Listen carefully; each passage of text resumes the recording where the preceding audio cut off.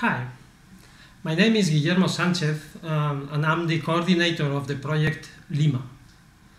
That is a European project that was founded by the 7th framework. This project is about photovoltaics, and I'm going to explain a little bit why this project is important, and what was the goal of this project, and what we achieved within this project, and also why I think this project was one of the successful stories under the 7th framework. To talk about this, let me first introduce you what is a module, a photovoltaic module that is something like it is behind me. As you can see, there is a lot of individual cells that is composed of this module. This module traps the light from the sun and converts it to electricity. Here you can see this is one of the state-of-the-art cells that are within those type of modules. This is a commercial cell that has an efficiency of about 18.7% at the moment. You can see several features here. If you look at the back side of this cell, here you have it is like a complete mirror because it is completely covered by aluminum, and you also have 3 stripes that gets a different color, and it gets used to solder the bus bars. As also you can see that in the front side you also have 3 bus bars, and also have smaller lines that are also metal lines that are produced out of silver.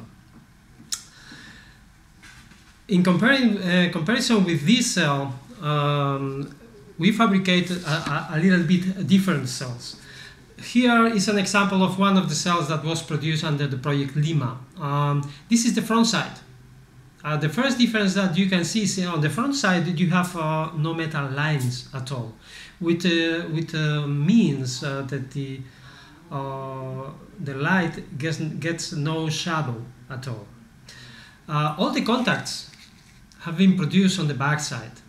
Well, this is an experimental cell, which means that we are producing several cells, not only one cell, but there are several cells within one single wafer. The implication of this is that we can make a lot of experiments in one single cell, which is very convenient to get faster results within our project. Another advantage of this type of cells that are particularly well suited to do experiments, like it is in the case of LIMA project. Within LIMA project, we wanted to incorporate some of the most advanced nanophotonic phenomena that we have at the lab level. In particular, we try to implement two type of phenomena. One is the use of silicon nanoparticles. Silicon nanoparticles are very well suited to gather the light. In particular, you can tailor those tiny nanoparticles to absorb the ultraviolet light. And what we did within this project is we deposit such type of layer on the front surface. And we managed to absorb the ultraviolet part of the light within that thin layer, and then re-emit at the infrared part of the spectrum. This cell is much more efficient when we're talking about the infrared part of the light than comparing to when we are talking about the ultraviolet. So with this layer, we passivate this layer, which is very important. We passivate the surface of the cell, but at the same time we gather part of the ultraviolet light of the sun, and then convert it to the infrared and radiate it to the cell, so it gets converted to electricity. At the same time, on the back side of the cell, where we take advantage of the property of the silver of getting self-aggregated. With that technique, we were able to create tiny nanoparticles on the backside of the cell. Those tiny nanoparticles behaves like an almost an enhanced mirror for the red and the infrared part of the spectrum. So when the light reaches the backside of the cell, then it gets back scattered. And also the light on the infrared part travels more along this edge, so the light gets better absorbed on the cell. With those two effects together, we achieve the goal of the project. The goal of the project was to achieve 10% enhance of the efficiency of the original cell. This cell at the beginning of the project, at the first year of the project, the back contact cell, that is a unique, a novel design and a novel development specifically for this project, LIMA. On this first year of the project, we achieve 18% efficiency.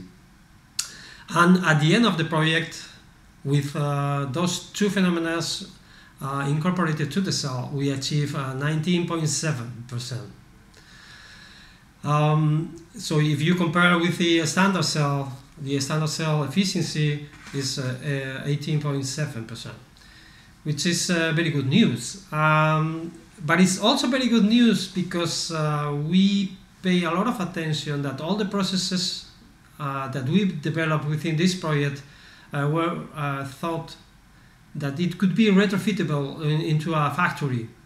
So it could be the fabrication of this type of cells could be efficient also in terms of cost, not only in terms of electrical efficiency.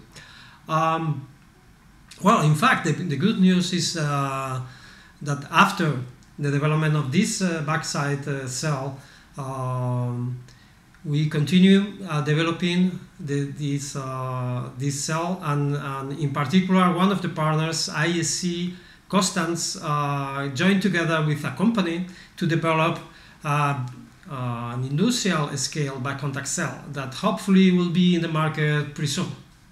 So this is one of the advantages of getting one of those projects funded, that you really get new developments and new findings that could be really retrofitted into products and to produce, in this case, electricity at a better price and with no contamination. I would like to stress in this particular project, I think that the successful achievement of the goals, I believe it is because at the beginning all the partners were very well experienced on the topics, each one on its topics. So it's very talented people, very experienced people. And also, I think that when we set up the goals for this project, I think it was kind of challenging goal, but we realized that it was also a relevant goal, not only for the scientific community but also for all the society. So it was challenging, but at the same time it was achievable. Somehow we thought, we were under the impression that if we pay enough attention and we focus enough and we dedicate enough efforts, we could achieve the goal at the end of the project. So I think somehow this motivated us to pursue the goals all together.